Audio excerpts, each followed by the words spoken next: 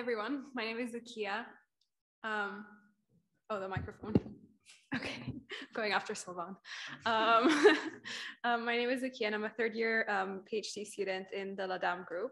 Today I'm going to be presenting part of my PhD project, which is the development of a lateral flow assay to predict which women are going to give birth preterm.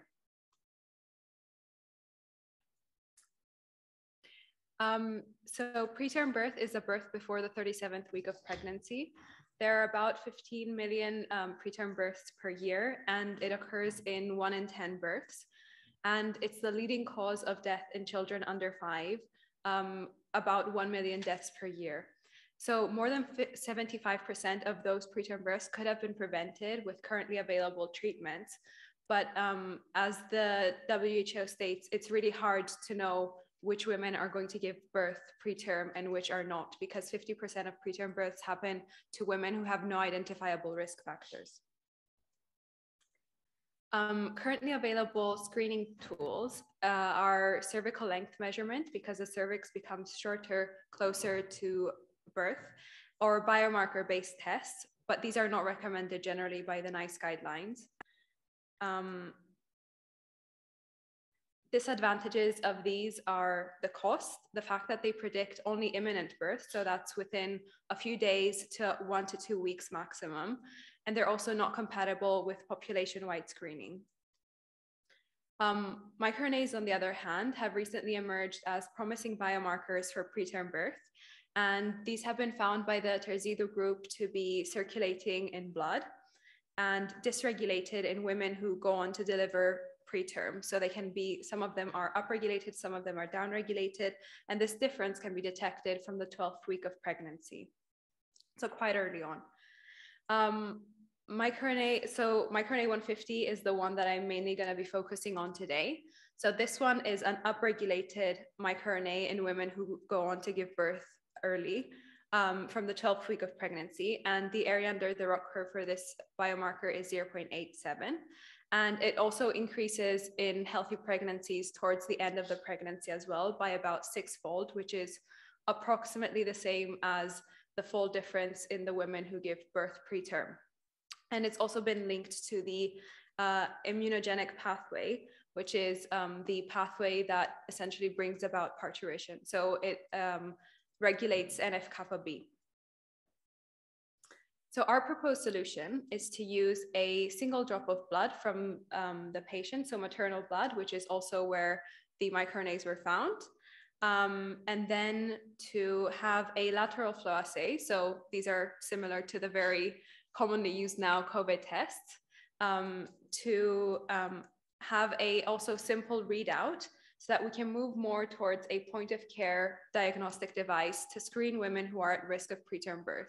This would allow them to have a larger window for treatment, but also to allow for further testing, such as cervical length measurement, which is not currently done.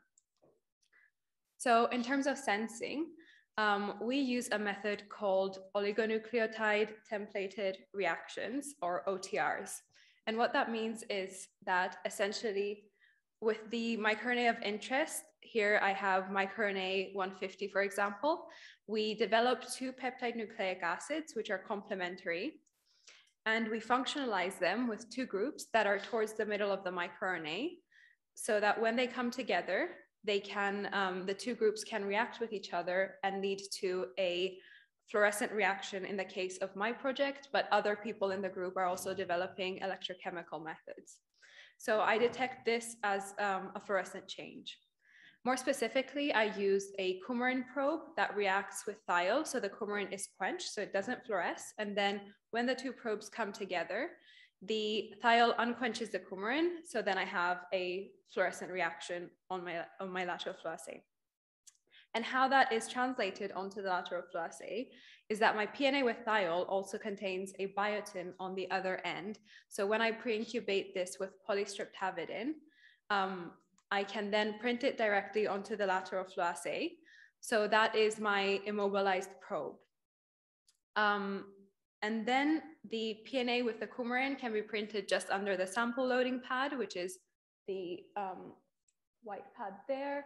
because that helps the direction of flow this way into the absorbance pad. Then when the microRNA of interest is added, this binds onto the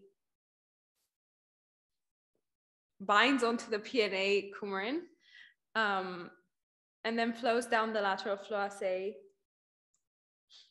to be captured by the other PNA. So essentially, I have a localized fluorescent reaction on my test line. So previously in the LADAM group, these lateral flow assays were developed where they were commercially available and had a polystriptavidin test line, which was pre-incubated with the PNA biotin thiol. And as you can see there in this fluorescence image, there is a difference between the one containing microRNA and the one not containing microRNA. So now we're trying to move more towards a benchtop scanner. So the results look more similar to this right now, where the lateral flow assays are scanned as lines across them. And you can see the peaks corresponding to the fluorescent test lines. And also the area under the peaks, so the integrals, are proportional to the amount of microRNA present. And following different testing with microRNA containing solutions, this was tested in clinical samples. So this is from total RNA extracted from 5 microliters of maternal plasma from the 12th week of pregnancy in women who subsequently gave birth term or preterm. And as you can see, the upregulation in the microRNA can be detected. So following this, we wanted to see whether we can detect the microRNAs as using the method that I mentioned previously with the in-house made lateral flow assays, where we can print the probes directly on the lateral flow assay, if we can detect the microRNAs directly from plasma. Because with that way, we had a lower limit of detection than previously. So the answer was yes, we can detect the difference between term samples and preterm samples with an area under the curve of 0.69. However, microRNAs are not generally found freely circulating. They're either within extracellular vesicles or bound onto arachnoid proteins. So how are we detecting this difference? And then we came up with the tween hypothesis, which is one of the surfactants that we use for our washing buffers. So using one clinical sample, which means that we have the same amount of microRNA, we tested different tween concentrations to see which one would be optimal, but also to see whether, yes, this is causing the effect that we were seeing before. So it does seem that the tween was causing this effect, and it has been shown before that it can break down extracellular vesicles. So we decided to stick with 1% tween for our next experiments. And we also showed that it has an effect on extracted exosomes from plasma samples using DLS. So there is a decrease in the size of the exosomes with different amounts of tween. So following this, we wanted to see whether we can extract more microRNA using an automated sample processing method. So to do this, we decided to go for a cellulose hydrogel sample pad. So hydrogels are biocompatible. They would allow us to add the clinical sample without any clotting. And they can also allow for size exclusion because you can tailor them to have a specific pore size. They can also allow for in situ denaturation, so to release the microRNAs from both proteins and extracellular vesicles. And this can be done by incorporating a denaturant into the hydrogel. So the denaturant we decided to use is SDS in this case. So this can be added into the hydrogel before it's cross-linked. And then that can be added onto the sample pad and cross-linked onto the sample pad. So as you can see here,